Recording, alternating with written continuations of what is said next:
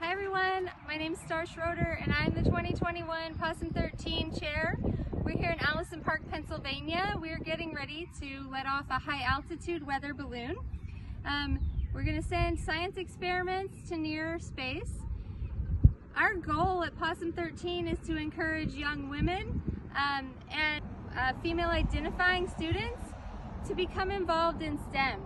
And we do that by making sure that we give them opportunities to be hands-on and to see how fun and exciting it really can be. We teamed up with Starbase Indiana and Arches Academy from Orem, Utah.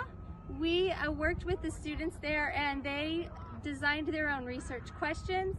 They designed their own research experiments and built them and sent them to us. And today we'll be sending them up with a high altitude balloon. Hopefully we can go find it for them, that's our goal.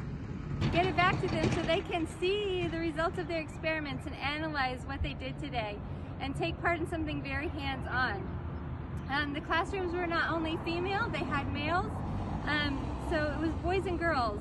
And that is part of our mandate as well, because we want all young students to grow up in an environment where they are used to equality and where equality is the norm for them.